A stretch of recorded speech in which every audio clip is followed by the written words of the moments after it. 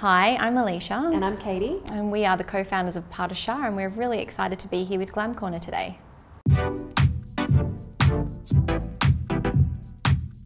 Pasduchas girl is strong and independent. Aware of trend, but not driven by it. We believe that a woman can look as beautiful as she feels as long as she's got a Pasduchas dress on, really. Absolutely. We came up with the name Pasduchas just brainstorming, yeah. really. It's a ballet term. It directly relates to Step of the Cat, which we kind of read as taking a leap. Yeah. We did change the spelling for all of those purists out there. I think it was a good thing. Yeah. Other times when people call it Pasduchas, doesn't roll off the tongue so well. No, we get lots of different versions. We both met at our first design job, which was at Cooper Street Clothing. And had we not met there, I don't think our paths would ever have crossed. We both were design assistants to another girl at the time, and I don't know, we really hit it off. One day we were kind of presented with the opportunity to have our own brand, and the rest is history, really, hey, yeah. Started and haven't looked back since. Yeah, it was just Katie and I for a long time. We didn't pay ourselves for the first 2 years. That was out of my nan's garage. Garage, yeah, you know, that's true. Had racks and racks in mum and dad's house. Yep. And we used to design at each other's house on the dining room table, just whatever.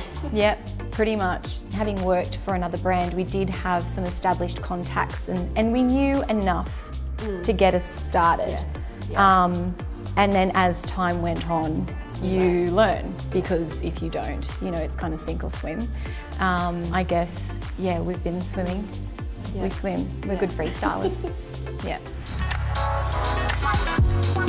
Fashion is so competitive. To convince people that you have something original and something new and something interesting, you know, a reason to come to a showing and to view the collection, you know, just getting people in the door sometimes, you know, is hard, but then once they're in, they're in. The business has grown quite quickly, but quite organically as well. Yeah. You know, if we are going to do something, we make sure that it is the right thing for the brand with the right team, you know, to get the right result.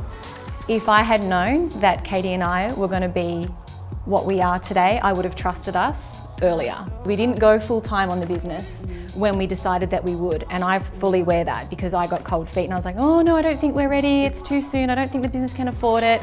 The best thing we ever did, the best thing we ever did was actually go full time on the business. It's hard to know when to make that and it's scary because once you've done it, you're in and you're into the dirt. Yeah. I think at the end of the day, our vision is the same. The same, it is. You know, we just work to those points, you know, we get to that point. Okay, let's set the next target and the next target. There's always something. We talk about the next a lot, actually. Yeah. Sometimes we don't know what it is. No. But we know there's a place that we aren't and we want to be there. We want to get there, you know, that's right. So we will figure that out. And when we did get a setback, one of us would be like, oh my God, that's happened, I can't believe that. And the other one would go, nope. Nope, come on, we're going to get this done. Yeah, you know, pick yourself up, we'll, you know, that's charge true. through. That is the beauty of two, always. Yeah.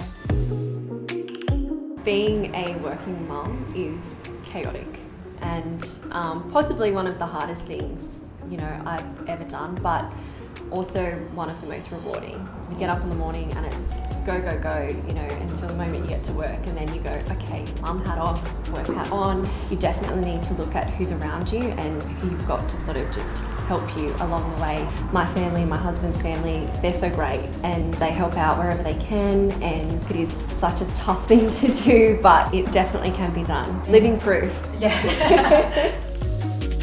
My advice for anyone looking to start a fashion brand is absolutely, without a question, go and spend time working in somebody else's, because there are so many things that you need to know that you do not know exist. And even after you have worked for those people in those businesses, you're still going to go into your own business and discover this whole other area that is really important that you know nothing about.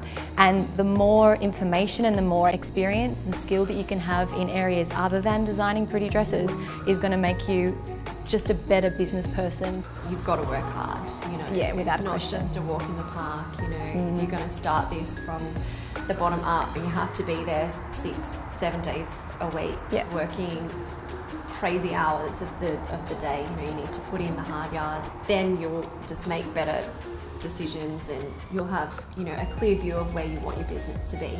The first person we ever employed was a person in sales. I suppose we don't really have any strengths in that area. So I guess another point of advice would be to employ people that can do a job that you really shouldn't attempt, because they're going to do it better than you, and in the long run they're going to cost you less because they're going to make you more. And it's so nice to have another person on staff to bounce ideas from. Yeah. Just find that inner passion that you have for that particular business that you want to start, and use that and your family to drive you, because that's what's going to get you to where you want to be.